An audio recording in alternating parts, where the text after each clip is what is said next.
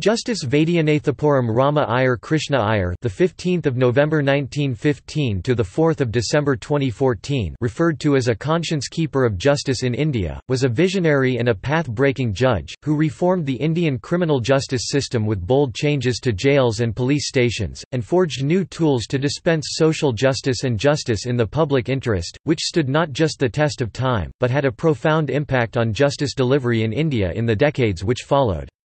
He pioneered the legal aid movement in the country. Before that, he had pioneered land reforms law as a state minister and independent politician, which became a model for the rest of the country. He stood up for the poor and the underprivileged and was jailed for this once, as an activist lawyer. He zealously guarded human rights regardless of finding himself isolated. He was a crusader for social action and the environment, and a champion of civil liberties, throughout life. A sports enthusiast and a prolific author, he was conferred with the Padma Vibhushan in 1999. Judges in India and around the world continue to cite his judgments in their decisions in court.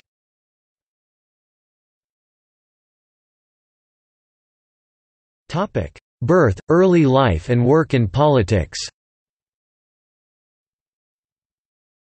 Vaidyanathapuram Rama Iyer Krishna Iyer was born in 1915 in Vaidyanathapuram village in Palakkad, which was the part of the then Malabar region of the then Madras state, to a lawyer father, named Rama Iyer. He inherited from his father the qualities of taking an avid interest in the community around and using the law for the benefit of those more in need.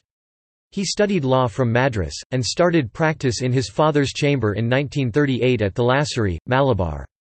In 1948, when he protested the evil of torture by police for interrogation, he was imprisoned for a month on a fabricated charge of giving legal assistance to communists. He was elected to the Madras Legislative Assembly in 1952, from Thalassery as a non-party, independent candidate. He became the first Minister of Law, Justice, Home, Irrigation, Power, Prisons, Social Welfare and Inland Navigation in the first communist government in Kerala headed by EMS Namboodiripad that came to power in 1957.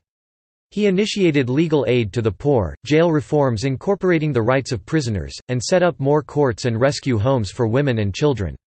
He got several labor and land reform laws passed. He resolved an interstate water dispute between the newly formed neighbouring states, Kerala and Tamil Nadu. When this government was dismissed by the central government, he resumed legal practice in August 1959. He lost the 1965 assembly election, which he again contested as an independent candidate.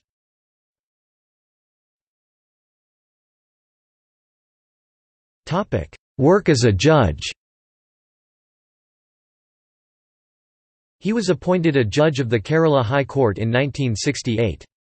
He was a member of the Law Commission from 1971 to 1973 where he drafted a comprehensive report, which would lead to the legal aid movement in the country.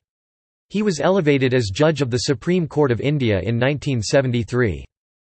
In June 1975, the Allahabad High Court had unseated Prime Minister Indira Gandhi from the parliament and barred her from it for another 6 years. Rebuffing favour seekers, he heard a challenge to this order in the Supreme Court.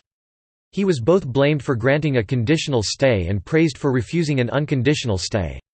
Interpreting this as losing the popular mandate to rule, the opposition called for her resignation. The next day she declared a state of emergency in the country, a thinker ahead of his time. He would go on to write landmark judgments. Shamsher Singh case, which interpreted the powers of the cabinet with that of the president. Maneka Gandhi case, which paved the way to read the plain words, "right to life" and "personal liberty" to mean many human rights now, thus expanding Article 21 of the Constitution. That the government of the day cannot put fetters on the rights of citizens, nor should courts get unduly alarmed, when both of them are reacting to a fear of facing all manner of hostile comment, was what he tersely reminded them. "Dogs may bark, but the caravan of justice passes." Paraphrasing an immemorial Arab proverb. Ratlam municipality case, where he started a trend for judges to leave the courtroom and go out and see the situation on the ground.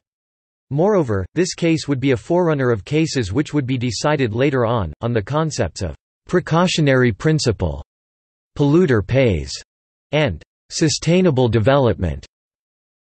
Mudhamma's case, where he broke through the glass ceiling with gender parity in traditional practices in public employment.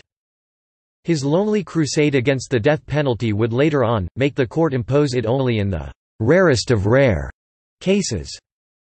He brought in safeguards against custodial excesses. He made bail conditions humane and directed the government to provide free legal aid to detainees in prisons facing charges, once ruling that, "bail is the rule, and jail, the exception," rejecting special courts to try people with influence or in towers of power for their excesses. He cautioned against retribution against them in a knee-jerk response, even as he commented on their violations, quoting an English verse thus, "The law locks up both man and woman, who steals the goose from off the common, but lets the greater felon loose, who steals the common from the goose." He believed in correction and not retribution or vindictiveness in dealing with prisoners. He recommended that meditation methods of yoga which he practiced, and which he observed in the prisons in the Americas and Oceania, could be introduced in the Indian justice system to help transform not just criminal tendencies in prisoners, but also help judges keep their mental poise invoking their higher values to have a better judgment of a case at hand. He introduced values of international covenants of human rights into Indian jurisprudence. Outlawing solitary confinement and fetters on prisoners as inhuman, he treated a prisoner's letter posted from jail as a petition, commenting, "Freedom behind bars is part of our constitutional tryst. If wars are too important to be left to the generals, surely prisoners' rights are too precious to be left to the jailers." Along with Justice P. N. Bhagwati, he introduced the concept of PILs, public interest litigations, or people's involvement, in the country's courts with a series of cases. This revolutionary tool, initially used by public-spirited citizens to file PILs on behalf of sections of society unable to on their own, continues to bring in unheard changes in the day-to-day lives of the people even now, decades later. Observing this, he states, "To transform the Supreme Court of India into the Supreme Court for Indians was the challenge. When the history of the judiciary in India comes to be written, PIL will be glorified as the noblest ally of the little Indian." With an eye on evolving the law for the future, he would often put in a dissenting note in majority judgments, even as he strove for consensus with his brother judges on the bench.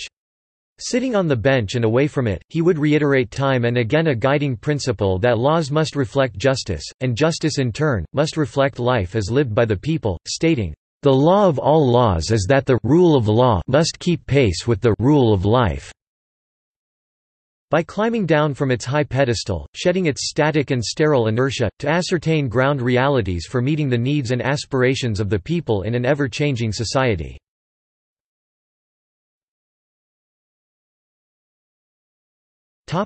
Public life post-retirement and death. He retired as a judge on 14 November 1980 but, continued to advocate the cause of justice, on every forum and through his writings, participating in street protests, and his house would always remain open, bustling with all who sought his help or advice. He stood for the nation's president in 1987, as the opposition's candidate against R. Venkataraman, the ruling Congress's nominee who won. In 2002, he inquired into the Gujarat riots as part of a citizens' panel, with retired Justice P. B. Sawant among others. He also headed the Kerala Law Reform Commission in 2009. He had been active, almost till a few weeks before his death, when ill health and advancing age took their toll on him. He died on 4 December 2014 at the age of 99, and was cremated with state honours. His wife, who would listen to him talk about his work, when on occasion he would change his mind after she gave her opinion on it, had predeceased him.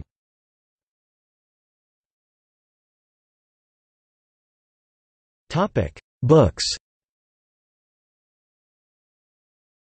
He has to his credit 70 to 100 books, mostly on law, and 4 travelogues. He has also authored a book in Tamil, Neethamandramam Samanvya Manathanam. Leaves from My Personal Life is his autobiography. There are around 5 published books by other authors about him.